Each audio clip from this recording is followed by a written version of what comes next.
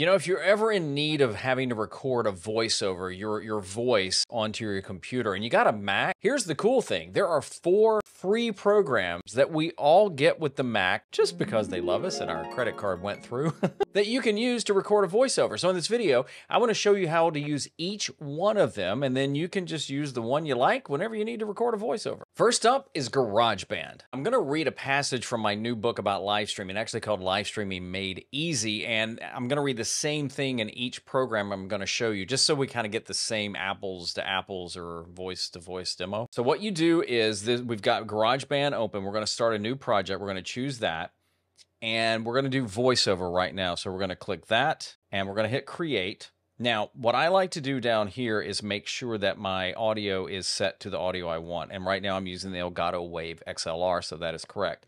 To me, GarageBand is cool, but it is it's pretty intensive. But just hang with me because the other ones you're going to see too. So when you're ready to record, you just click that, and I'm going to mute that because we don't want that. According to Wikipedia, the very first live stream, or as it was called live casting, was done sometime in the 1980s by a guy named Steve Mann. As the story goes, Mann started experimenting with computers you could actually wear and streaming video, which eventually led to the wearable wireless camera. So when I'm done, I'm going to hit stop. And if I bring it back right here, then we can see exactly what we just...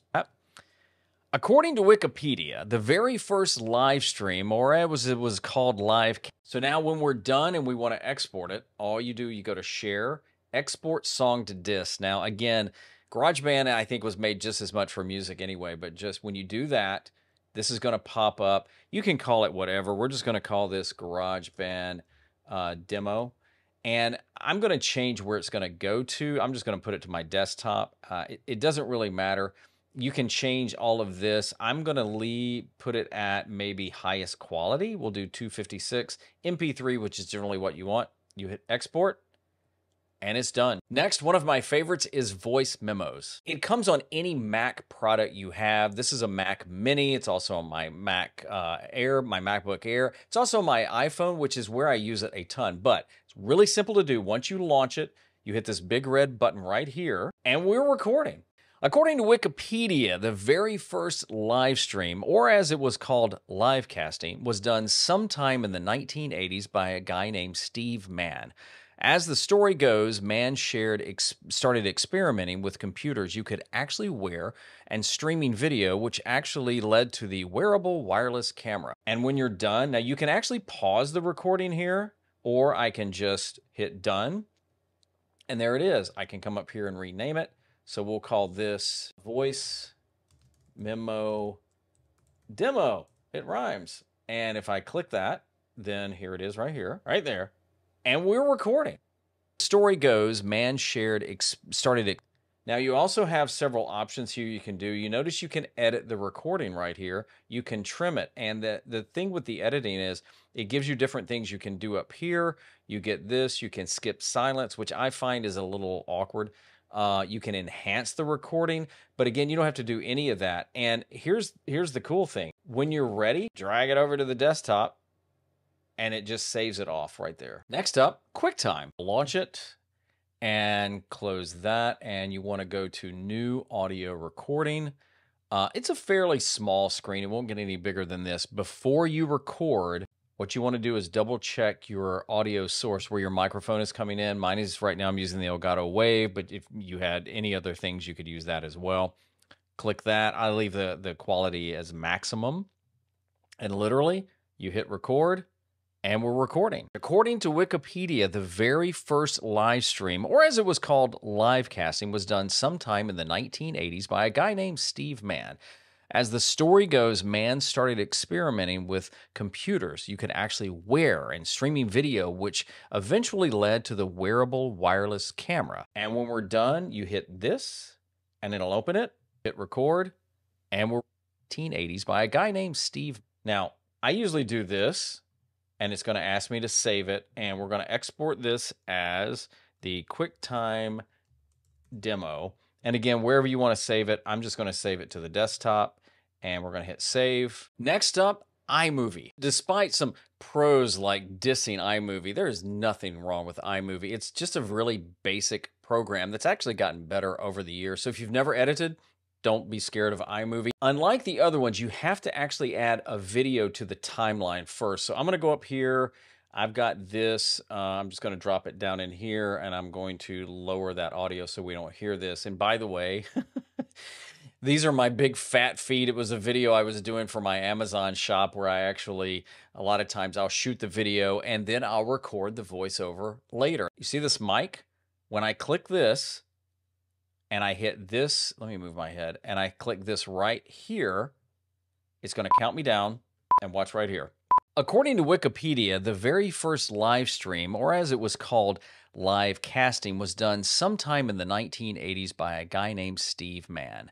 As the story goes, Mann started experimenting with computers you could actually wear and streaming video, which eventually led to the wearable wireless camera. And when you're done, you hit stop, and here it is, which I realize makes no sense to the video, but just the first live stream, or as it was called, live casting, was done sometime in the 1980s by a guy named Steve I'm just getting Mann. I'm getting a kick out of that. I'm talking about live streaming while I'm As the story modeling goes, my Mann big honking started work boots that look experimenting like with size 100s. All right, and when you're done, you go up here to export, and you can export the file right here. Since we're only going to do audio only, I would just do that. I would change it to MP3. There's nothing else you need to do, even though you could make it here. We'll say iMovie demo, and then that way it's already done. We don't worry about tags. We hit next, and I think we're just gonna send it to desktop here, and well, we'll do save that as iMovie demo, and there we go. And it's exporting, and I don't know why there's a big shot of my head looking up, but there you go. Enjoy that. Free of charge. Okay, so now that we've done all our recordings, I've got them laid out here so you can actually see them and listen to them, and they're in the order we did them. And so I thought I'd play each one. I've queued them up as much as I could, but just to give you an idea of what they sound like. So we'll start first with GarageBand. According to Wikipedia, the very first live stream, or as it was called, live casting, was done sometime in the 1980s by a guy named... Here's voice memo. According to Wikipedia, the very first live stream, or as it was called, live casting, was done sometime in the 1980s by a guy named Steve Mann. QuickTime. According to Wikipedia, the very first live stream, or as it was called, live casting, was done sometime in the 1980s by a guy named Steve Mann. And iMovie. According to Wikipedia, the very first live stream, or as it was called, live casting, was done sometime in the 1980s by a guy named Steve Mann. One thing I will say is that iMovie does have something that Final Cut Pro has.